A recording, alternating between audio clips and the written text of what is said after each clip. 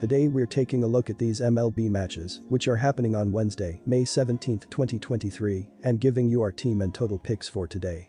Welcome back to High Stakes. Before we dive into our video, don't forget to subscribe and to push the notification bell so you don't miss any of our videos. Also check out our Patreon if you want access to our premium picks. Our Patreon is a way for us to help you improve your chances of making more money.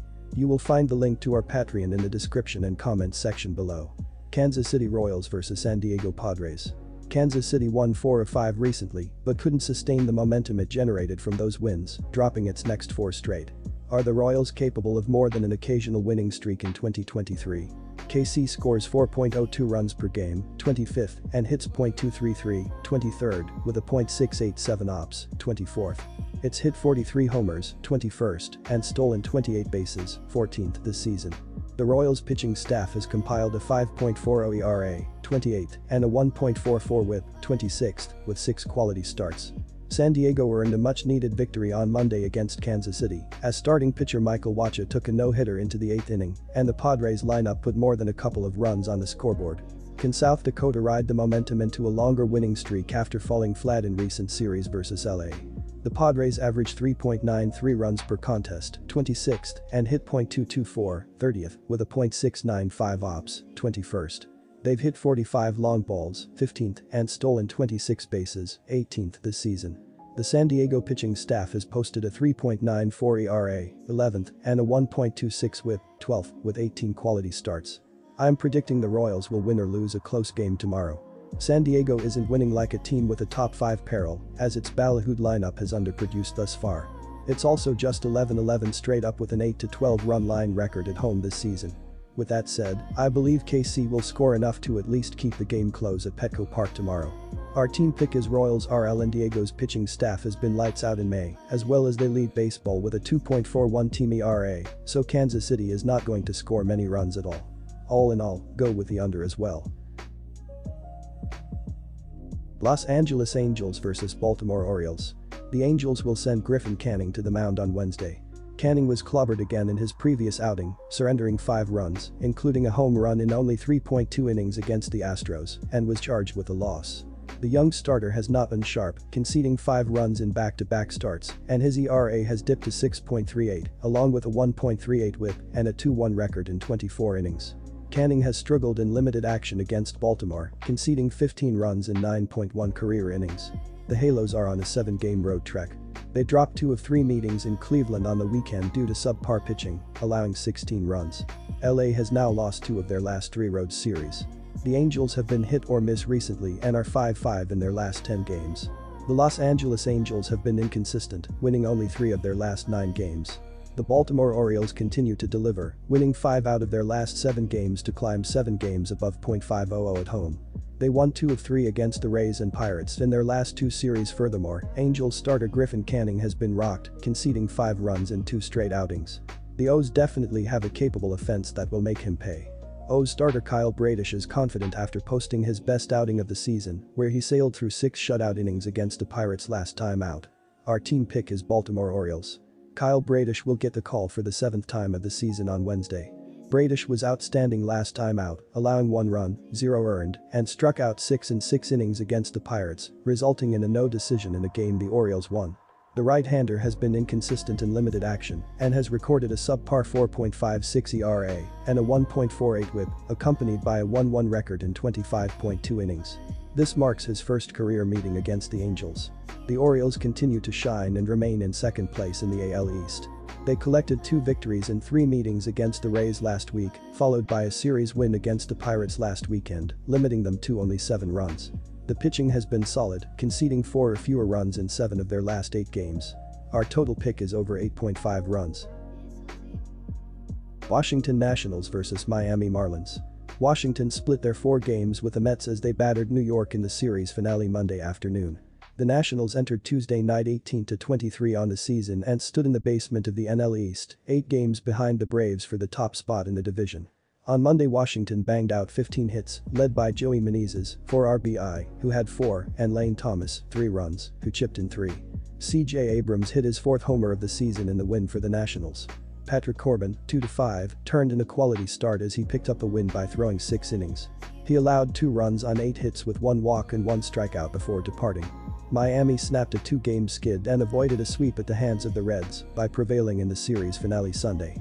The Marlins entered Tuesday night 20-21 on the season and stood tied for second in the NL East, 6 games behind the Braves for the top spot. On Sunday afternoon, Brian De La Cruz, run, RBI, had 3 hits, while John Berti, Garrett Cooper, run, RBI, and Luis Arias each added a pair in the victory. Braxton Garrett didn't factor in the decision as he threw 5 innings, allowing 1 run on 3 hits with 1 walk and 8 strikeouts. Tanner Scott, 3-1, earned the win with a scoreless inning, allowing 1 hit with no walks and a strikeout, while Dylan Floro threw a scoreless 9th, allowing no hits with 1 walk and 1 strikeout for his second save. Washington has been up and down this season as they continue to try and get their youth movement to take hold. The Nationals have some decent pieces, but Gore has struggled to go deep in games of late as he has labored to retire hitters. Washington has the ability to put together some decent offensive numbers, but consistency is a problem. With that said, they're facing a guy in Cabrera who leads the league in handing out free passes and who has handed out a .366 on-base percentage to opposing hitters on the year. Menezes should lead the way, and the Nationals bullpen slams the door on a weak Marlins lineup to deliver a win for the visitors in this contest. Our team pick is Washington Nationals. Edward Cabrera is slated to take the mound for the Marlins as he makes his 9th start of the season in this contest. He comes in 2-3 with a 5.35 ERA, a 1.67 whip, a league-high 30 walks and 49 strikeouts over 35.1 innings of work on the season. Cabrera didn't factor in the decision in his last start, which came last Wednesday on the road against the Diamondbacks. He threw 3.1 innings, allowing 4 runs on 2 hits with 4 walks and 5 strikeouts in a game the Marlins went on to win 5-4.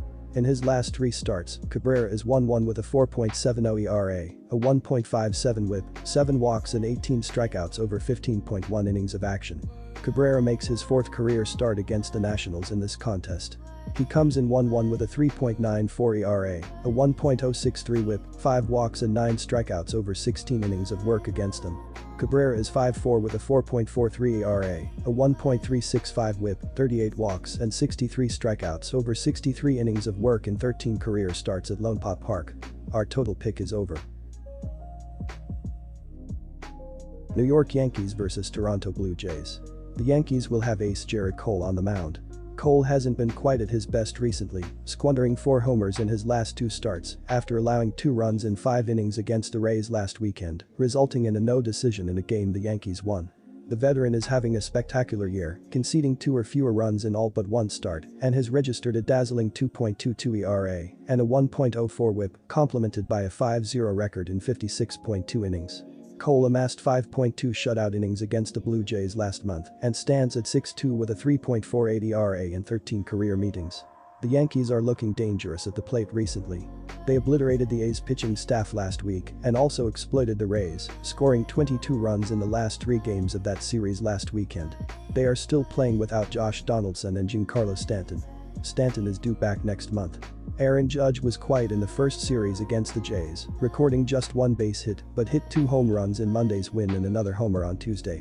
The 31-year-old slugger is producing, delivering 10 RBIs and a 1.3 OPS in his last 8 games and now has 11 homers, 26 RBIs and a strong .960 OPS on the year. Judge is 1 for 3 in his career against Chris Bassett. The Yankees are scoring an average of 4.63 runs per game, marking them 13th. The pitching staff has amassed a 3.89 team ERA, placing them 9th. The Yankees are mediocre on the road where they are only 9-9 this season. The Blue Jays have only lost 5 home games. They won't be happy after losing the first 2 games of this series. They have been a resilient squad and I expect them to rebound. Furthermore, the Blue Jays have plenty of experience against Yankees starter Gerrit Cole.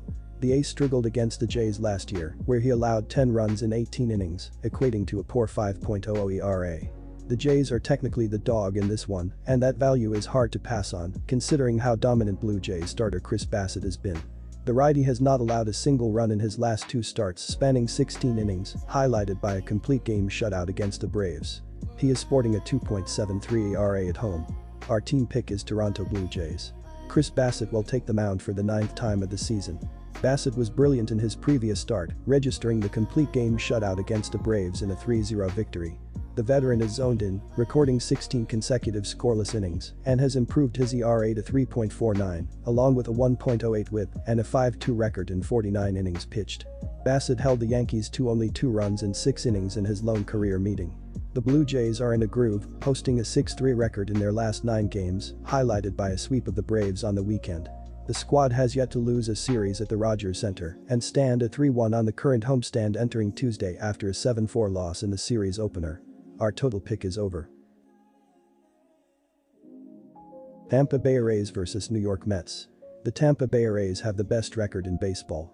After beating the New York Yankees 8-7 on Sunday, the Rays stayed in town and after an off day hung up 8 runs again, this time in Queens, to beat the Mets.